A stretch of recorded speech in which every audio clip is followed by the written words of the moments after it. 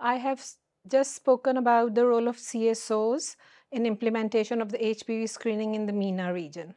So that's basically an area consisting of many Asian and Arab and African countries, and we share quite a few of our socioeconomic and sociocultural characteristics. So basically this is like exploring the role of what we can offer to the governments in the form of helping to prevent and eliminate cervical cancer. Well, we are just starting our journey in that respect. We have applied for the vaccination to be provided by Gavi, and in autumn of 2025, we are hoping to have the vaccination available in the expanded program of immunization in Pakistan.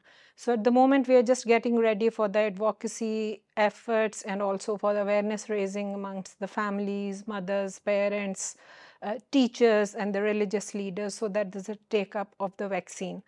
As far as the screening for cervical cancer is concerned, at the present time, it is only being offered as an opportunistic screening program. We do not have an organized screening program, but the country has just finished a situation analysis for breast and cervical cancer prevention, screening, and treatment under the leadership of WHO.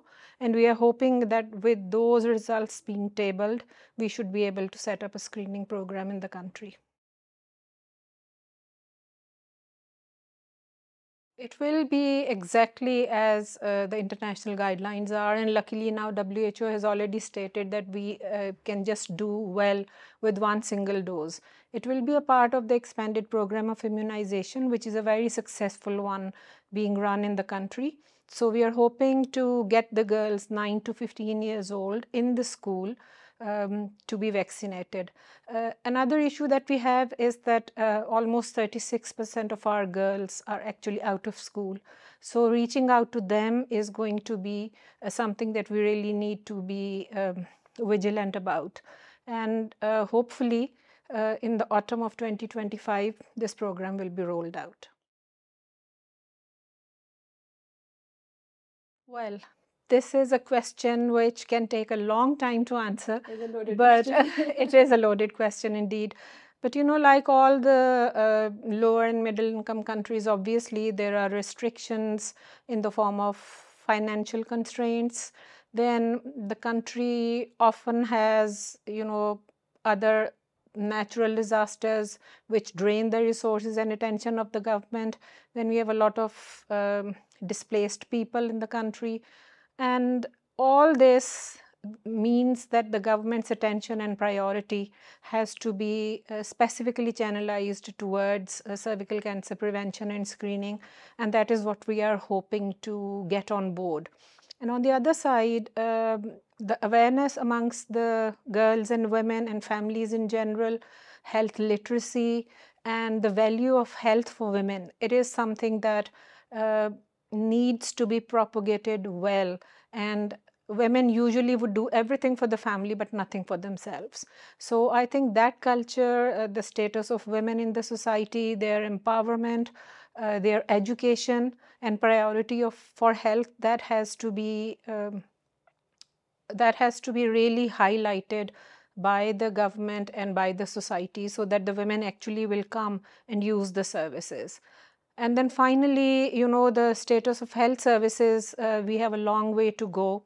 We are hoping that the cervical cancer screening will be included in the universal health package so that it can be offered to women in the primary care centers, secondary as well as tertiary centers. So looking forward to that.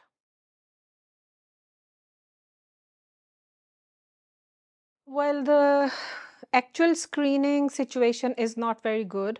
We hardly manage to scan 1.5 to 2% of our population, and that's just totally opportunistic. There is no organized national cancer screening program, but we do have a very well-organized system where there are peripheral small units like the basic health units, which are then looked after by the rural health center. Then there are tehsil and district headquarter hospitals. So we are hoping that if we are able to train all the staff, right from the specialist down to the community workers, and they can help us not only in getting the vaccination to the people who need it, but also in cervical cancer screening. And for the situation analysis, we have actually recommended that we should resort to HPV testing, which is the actual preferred method by WHO. So hopefully we will get it going.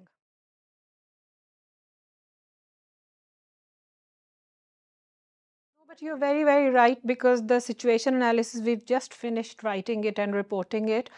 We've taken breast and cervical cancers together because, after all, it is the same woman. And I think once she comes to the facility, she can have both the services. So we are hoping that the government will tag it as Women's Cancer Screening Initiative, and we can offer the breast as well as the cervical cancer screening at the same time. Well, if you had asked for my wish list, I would have put it at the top. But at the moment, you know, we are trying to make an economically feasible case, in which case it will definitely, it has been proven in other parts of the world, and we should also be able to make a case for gender neutral vaccination. But for now, at the moment, I think within the next 3 to 5 years term, I think even if we get it rolling for the girls, that would be a big thing. Good output. Yeah. Yes. I think the final message really is that cervical cancer is a cancer which should no longer be here. We know that a virus causes it. We know that there's a 10 to 15 years latent period from slight abnormalities to developing the cancer. So, and even if you pick up the cancer at an early stage, the life of the woman can be saved. It's not only the life of the woman and the pain and the misery. When the mother dies, the whole family is devastated. And cervical cancer causes so many deaths of the mother. Every 1 hour, one mother dies because of this in our region. And cervical cancer is also responsible for 1/4 of cancer orphans in the whole world. So I think we all need to make a promise and do our bit to make it a cancer elimination a real reality, which is the need of the hour.